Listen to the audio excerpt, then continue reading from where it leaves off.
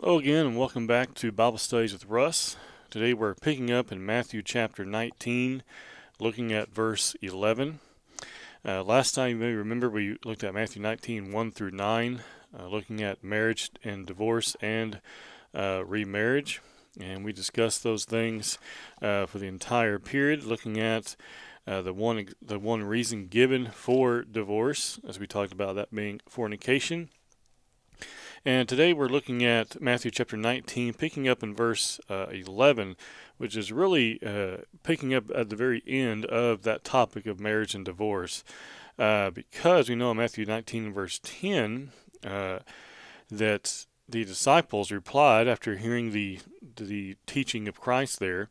Their reply in verse 10 was, his disciples say unto him, if the case of if the case of man be so with his wife, it is good not to marry, from the King James translation there. And so the idea there is pretty clear that because the teaching is so strong, or maybe that marriage, excuse me, rather that the teaching on marriage, divorce, and remarriage is so strict, or so, not to say so very serious. I guess strict isn't really the word to use there, but it's so very serious is what we find pointed out here. As they say here in verse 10, it is better not to marry. There, Matthew 19, verse 10. And then we find in verse 11, as Christ continues teaching, and some Bible translations have the heading, Jesus teaches on celibacy. I really don't think that's what he's talking about here in context. But let's look here at verse 11 following. But he said to them, all cannot accept this saying, but only those to whom it has been given. This is a figure of speech here, means to accept in the mind and in the heart, to them whom it was given. This is not saying there's just a select few to whom this teaching is given to. That's not what he's talking about at all. But to whom it is given is the person who has a sincere and open heart, who's going to listen to his words. That's who's going to accept it. They to whom it is given, those who are taught and understand the will of God on this subject, is another way that Brother Patterson puts it here. And you look at verse 12, he says, for there are eunuchs who were born thus from their mother's womb, and there are eunuchs who were made eunuchs by men. There are eunuchs who have made themselves eunuchs for the kingdom of heaven's sake. He who is able to accept it, let him accept it. Now, can they accept this teaching? Well, eunuchs and other individuals who have decided not to marry a eunuch. I've never, to my knowledge, heard of a eunuch being married. I don't know of a woman who would take a eunuch as her husband, because one of the greatest joys in the life of a woman is to bear children, and so to marry a eunuch, I've never heard of that. Perhaps someone has. I don't know. But here in verse 12, he says, there are eunuchs who are born thus from their mother's womb. Those who are unable to have children for reasons that, just like today, people sometimes have great difficulty having children. We understand, talking about really the idea of infertility. It seems to be the idea there in verse 12. And there are eunuchs who are made eunuchs by men. When you're saying what that means, that men made them eunuchs. And there are eunuchs who made themselves eunuchs for the kingdom of heaven's sake. I don't really think he's talking about here physically that made themselves eunuchs. Maybe some, though, did go to men and request to, go to a priest, or maybe not to a priest, to someone, and whoever did those types of things and made them a eunuch. Or maybe they decided, hey, I'm not going to marry, I'm not going to have children. And that's how they made themselves eunuchs. Which probably is, in reality, is the more obvious, well, probably the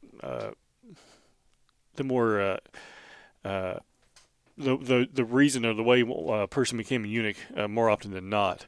Though it wouldn't be unheard of for someone to, during that time, to be made a eunuch, because eunuchs are looked upon as those, especially during this time period, those who did so because they want to dedicate themselves for a certain purpose, maybe for the service of a king. And so a eunuch is not going to have the same desires as someone who's not a eunuch. And so they want to dedicate themselves for a certain service. Here he mentions here that some could become a eunuch, he says, for the kingdom of heaven's sake. But the Patterson points out here in verse 12, he says here, Jesus notes some classes of men to whom it is given to abstain from marriage, and he mentions here eunuchs. These cannot receive the teaching of marriage and elect to stay unmarried. Eunuchs, again, will not typically be married. Again, I've never heard of a eunuch being married. Others might find it necessary to abstain from marriage here in times of persecution and trial, because if it's time of heavy persecution, getting married, well, that would put your wife and perhaps your children in jeopardy. Some of the apostles, might abstain from marriage in order to be involved in a religious cause, maybe in difficult places or in circumstances, so they don't marry because they don't want to put their family in harm's way. So for the sake of the kingdom of God, they voluntarily remain unmarried. And Brother Patterson also points out here, he says, consider what Paul says in 1 Corinthians 9, verse 5, and also 1 Corinthians 7, verse 25, talking about marriage, which we'll get to those things later. Because we're going to be looking at various books and various topics, we'll later get to Paul's letters to the Corinthians. But let's continue reading here. So that's verses 11 and 12 of Matthew chapter 19. Again, I don't think he's talking about celibacy. I know here in the New King James I have up on my computer, it says Jesus teaching on celibacy. I think he's talking about those who are abstaining from marriage for certain reasons, for religious reasons. I want to take these two verses and say, well, here's Jesus teaching on it. Celibacy is the idea that a person, of course, is not going to be married, but this really goes back to verses 11 and verses 1 through 10 to me. This is really all tied together. These individuals who are not married for reasons of dedication to God or to the king. But I don't like that phrase, Jesus teaching on celibacy, in some of these headings, because there are those today who will go beyond what Christ is talking about here and say a person, who wants to be, for instance, the Catholic or Catholic friends, they teach that a person who wants to be a priest cannot be married. Though I think recently they may have even changed that. I don't know. They have changed a lot in the last few years. I say that kind of laughing, not make fun of them. It's just some things have changed that it's hard to keep up with. And it could be possible that some Catholic congregations, if that's the term you use, at different places may not even have some of the same things. I'm not sure. Same teachings as some others. Of course, you have the Greek Orthodox and others Orthodox of these other denominations. But the Catholics, for a long time at least, would teach that those who want to be a priest cannot be married. It seems like, of course, Christ does not teach that is a requirement in order to be a servant of God. Obviously, Peter was married. We know that. One of the people that Christ healed was Peter's mother-in-law, which indicates to us that Peter was married, obviously. So we think about that. People in the Bible very clearly have served God, married and unmarried. And so that tells us right away that being unmarried is not a requirement to serve God. That is not the case at all. But the reason I point out this idea about celibacy, because people will take that and run with it, to saying, well, we want to serve God, you shouldn't marry. No, that's a very dangerous thing to do, because some individuals, as Paul will talk about later in the Corinthian letters, those who have a strong natural desire, he says they should marry. It's better to marry than to burn, right? And so to be unmarried is not a requirement to serve the Lord, but we find here this idea of these individuals have chosen not to marry because they want to serve. He says here, some made themselves eunuchs for the kingdom of heaven's sake. And so, not a requirement to serve the Lord. Being unmarried is not a requirement to serve the Lord, unlike some would have you believe today. In fact, I think many times we have seen where some individuals who have remained unmarried and in denominations have run into some problems. And so, again, what's the best way to do? Go back and look at God's teachings tells us to do, and follow the Word of God concerning that, and in all things. Now, Matthew 19, looking at verse 13, and I have the heading here, verse 13, going through. I try not to follow the headings too much that are given in our Bibles because sometimes they're not very accurate, like I just pointed out. But in verses 13 through verse 15, you have here where Jesus talks about how the kingdom of heaven belongs to those like little children. Looking at verses 13 through verse 15, the Bible says, Then little children were brought to him, that he might put his hands on them and pray. But the disciples rebuked them, talking about the children and those who bring the children to him. I don't think let me back up. I don't think they're rebuking the children. I think they're rebuking those who are bringing the children to him. Because you see it in verse 13, the little children were brought to him. Verse 14, but Jesus said, let the little children come to me, and do not forbid them, for of such is the kingdom of heaven. And he laid his hands on them and departed from there. Now, this is also found in Mark chapter 10, 13 through 16, and also Luke 18, 15 through 17. You notice how Christ deals with, I shouldn't say deal, how he handles the children here. He talks with them, and the Bible tells us he prays for them, and he blesses them, or he lays his hands on them. Verse 13 and verse 15. He might put his hands on them and pray. Putting your hands on someone is not an uncommon practice. I probably may mention this before. Sometimes some of our denominational friends do things, and because they do it, we feel like, well, now I'm uncomfortable doing that because I feel like we're being denominational because they do that, and if we do that, it just kind of feels awkward. And we shouldn't be that way. For instance, there are those, and I'll probably put this out in some of our Bible classes here in Ulaga. There are those in the Old Testament time who, and in the New Testament time as well, when they would pray to God, they actually would lift their hands up to the heavens. Now today, because of, again, some of our denominational friends have taken this and become very charismatic with it and very emotional with it, that we don't do that. I don't see that being done in the church today. I think what has happened over time is we see some of our denominational friends and acquaintances doing this, and we say, I don't feel comfortable doing that now because they're doing this. It seems very charismatic and it's not very genuine, and I don't want to do that because I don't want people to have the same feelings about them as they do about me, so I'm not going to lift my hands, in prayer when I pray to God. Keeping in mind, and again, in the Bible, we find where people will lift their hands to God, like this or whatever it is may be doing when they're praying to God. Not an unscriptural thing. The point I'm making is, when we talk about those types of things, is that people today, when that happens, if that were to happen to church, people may look at you like, why are they doing that? Are they wanting attention? Do they feel like they got the Holy Spirit? They mean it in some charismatic way. What are they doing? It would probably come under question more and cause a lot of confusion more than it would anything else. But it is literally, it's not a unscriptural thing to do that, to lift your hands. Or here in this instance, he was putting his hands on the children and praying for them. I remember one brother when he was getting to be married. The photographer was there doing some pictures, and she wanted us to, in one picture, to put our hands on him and look like we were praying. That is not an unbiblical view or unbiblical act to do that. I think sometimes, we do that. It really kind of shows some closeness. To me, it shows a little bit of sincerity.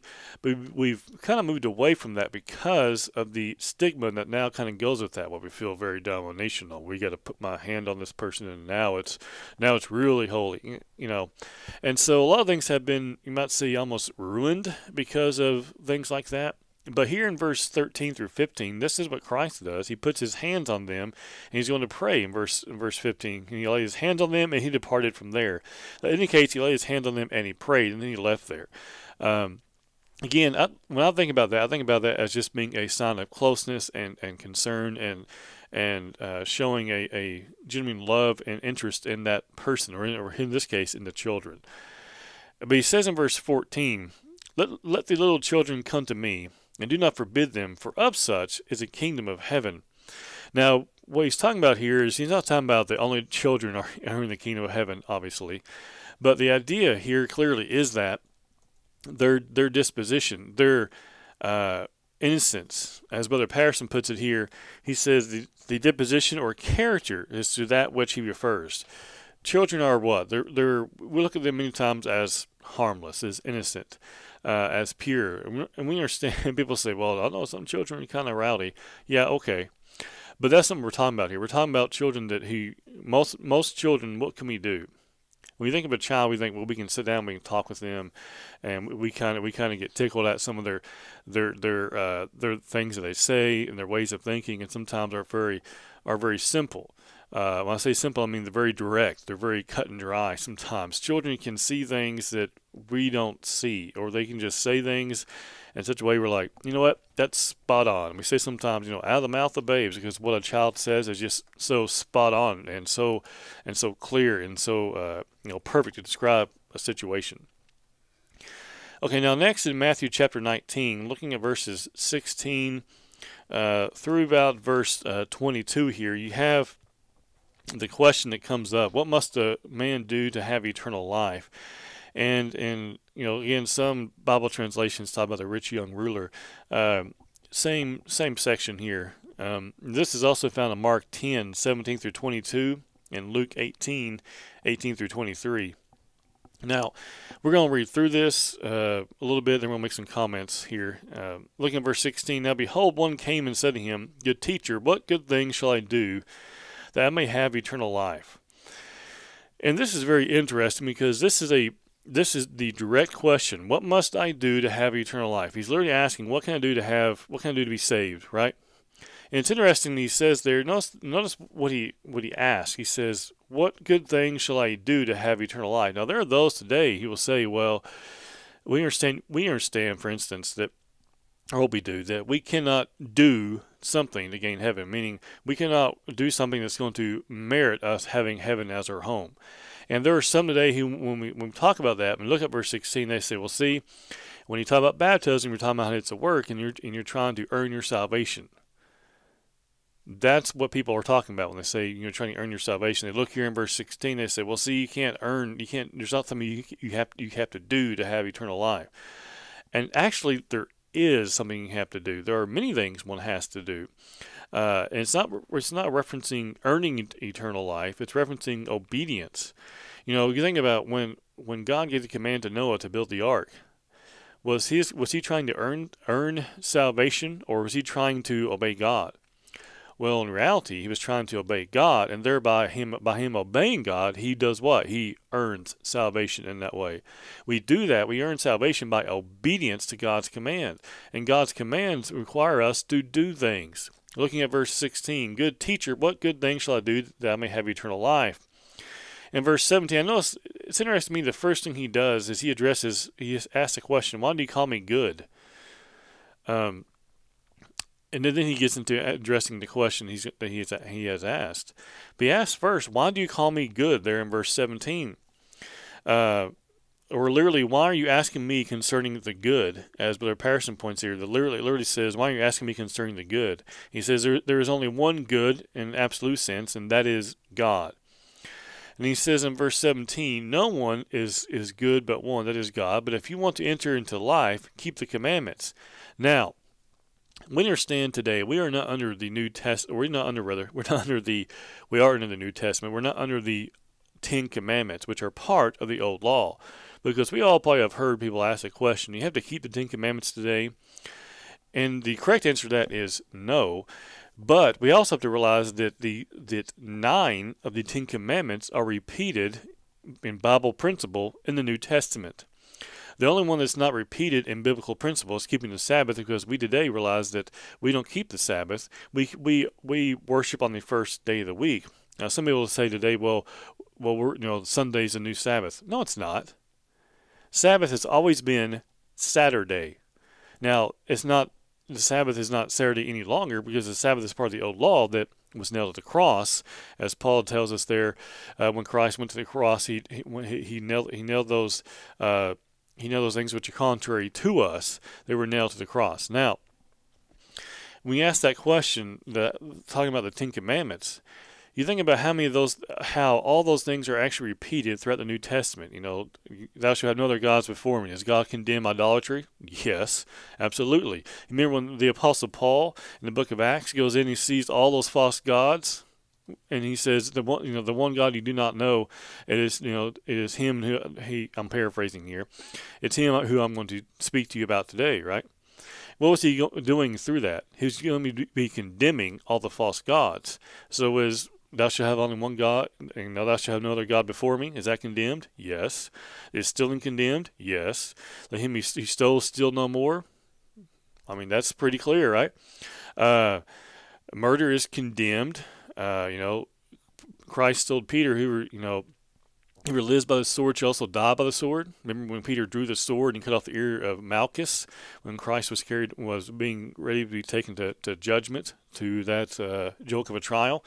So murder is condemned. And the list goes on and on. We find over and over again where those 9 of the 10 commandments are recorded, or repeated rather, in biblical principle throughout the New Testament. And so when someone asks, do we keep the 10 commandments today? No. But we need to clarify that if we say it that way. Because we need to make sure people understand that, first of all, the 10 commandments are part of the old law. And are we under the old law today? No. When people start saying, well, you're saying we don't keep the 10 commandments? We have to be willing and ready to support what we're talking about. The 10 commandments, again, are repeated in principle in the New Testament. Looking at verse 17, it says, we want to enter into life, keep the commandments. For us today, he would be worded this way, basically. We want to enter into life. What do? Keep what? Keep the Word of God, right? Which is the New Testament. Obey the gospel and continue to obey the gospel, right? Revelation 2, verse 10. In verse 18, and he said to him, which ones? Jesus said, you shall not murder, you shall not commit adultery, you shall not steal, you shall not bear false witness. Honor your father and your mother, you shall love your neighbor as yourself. Jesus just recorded all those things in the New Testament, right? He just made them part of the New Testament. That these things are going to be part of what we are to keep still today. You notice, though, what is omitted here. Now, we understand, and until Christ goes to the cross and the old law is nailed to the cross, until those things take place, they're under the old law. But notice here, notice how he does not mention keeping the Sabbath. Now, we know, if you go back to Exodus chapter 20 and verse 8, the Bible tells us to remember the Sabbath day to keep it holy. Now, what is that? It's more part of the 10 Commandments, right? But as we look into the New Testament, we find what are we to do? We're to worship on the first day of the week. Well, the first day of the week is Sunday. The first day of the week is not Saturday. So that tells us, are we to keep the Sabbath? No, we are not. It is not part of the New Testament. So when we start talking to people about the 10 Commandments, people start asking about the 10 Commandments, do we keep them today? Do we keep them? In reality, we do keep 9 of them, but they're not the 10 Commandments. When we find them in the New Testament, we shouldn't call them 9 of the 10 Commandments, because they're not. They're just commandments. As we find them in the Old Testament, yeah, they're the 10 Commandments, but in the New Testament, what are they? They're part of the gospel of Christ. They're part of what we are to follow today. And so we need to be really careful how we address that, and make sure that we don't simply just say, oh, no, we don't keep the 10 Commandments, because we do keep them as they are found in the New Testament law, but they are no longer, I would not still call them the 10 Commandments today. And he says here in verse 18, you should not murder, you should not commit adultery, you should not steal, you should not bear false witness, honor your father and your mother, and you shall love your neighbor as yourself. Don't you wish everybody kept these things today? I mean, the Bible is the answer to all of man's problems. Just these things alone here in verse 18. You shall not murder, you shall not commit adultery, you shall not steal, you shall not bear false witness. Those 4 things right there alone would change an entire nation. But he's not done. He says in verse 19, honor your father and your mother. There's another huge one, right? I mean, they're all huge. And love your neighbor as yourself. Those things would change a nation, let alone the heart of man. And people start asking, what can we do today? Go back to the Bible. Go back to the Bible. The Bible will solve all man's and all the nation's problems that we have. They can be solved by obedience to God's word. Going back to verse 20, the young man said to him, all these things I have kept from my youth. What do I still lack? Now, his claim, of course, does not mean he actually did keep them. As Patterson points out here, again, you heard me talk about Max Patterson, whose commentary I use here. He says his claim, he calls it a claim, of course, does not mean he actually did keep them. The question, he says, what lack I yet, or as the New King James says, what do I still lack, may reveal an uneasy conscience. What else am I missing? It's not, he could have been doing all these things, but the one person he knew, Christ. Now, Christ knows he knows what is in the heart of man. He knows our thoughts, our intentions. He knows what's important to us. He knows what in our mind, what is the most important thing in life. And so, with those things in mind, what does Christ ask him next? Or what does he say to him next in verse 21? Jesus said to him, if you want to be perfect, and notice, what does Christ do? Go and sell what you have and give it to the poor, and you'll have treasure in heaven, and come follow me. He hits him in the pocketbook, effectively, right? Go and sell all that you have and give it to the poor. He addresses materialism, and he addresses the treatment of one's finances there in verse 21, right? He says, just go sell everything you have and give it to the poor, and you'll have treasure in heaven. Then come and follow me. In verse 22, but when the young man heard that saying, he went away sorrowful, for he had great possessions. That tells us this man was clinging on too tightly to material things. He was hanging on too tight. And the Bible says in verse 22, he went away sorrowful. He went away upset. What did Christ tell him to do? Sell everything you have and give to the poor, and you will have treasure in heaven. Christ said, if you did these things, you'll have treasure in heaven. Now, it's much easier to read this than it is to apply it. But if we're willing to give up everything physically, we are going to have the ability to do what? If we're willing to do that, that's going to change everything. And what Christ is doing here in verse 21, he is able to reveal to this person, to the young ruler, as he's called here in many Bible translations, he reveals to him that what? He's not perfect. That he still has things he needs to work on. Because what does he do? He doesn't just go away. He doesn't say, no, forget that and just leave. In verse 22, the Bible says he went away sorrowful. He went away sad because Christ tells him to say everything that he has. Now we're going to stop there. Verse 23 through 30 is no doubt going in with what we're talking about here. It really ties in with what Christ just talked about in verse 21 and 22. That is material possessions, right? And being rich. And so we're going to stop there today. When we come back next time, we're going to pick up because there's a lot of material there, and in the time we have remaining, it won't be enough to discuss these things. So we're going to pick up next time in Matthew chapter 19 and verse 23. And so I do thank you for being here with me today. Hope you enjoyed this Bible study, and hope you have been encouraged by it, and hope to see you again next time.